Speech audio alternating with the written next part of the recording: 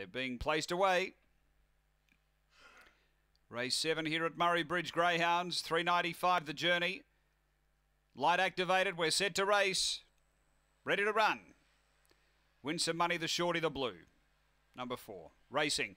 Last out, Win Some Money. First out, Narimba Pirate. Going with it now, Victor Kiley. They go together early. A length and a half away, Rory Cade improving quickly. Then Velocity Flame. Tacking up now, Win Some Money. Hooking to the outside. And Filthy Phantom back at the tail. Straightening for home, Narimba Pirate led from Rory Cade. And then Win Some Money. But Narimba Pirate is clear. And Narimba Pirate goes on to win.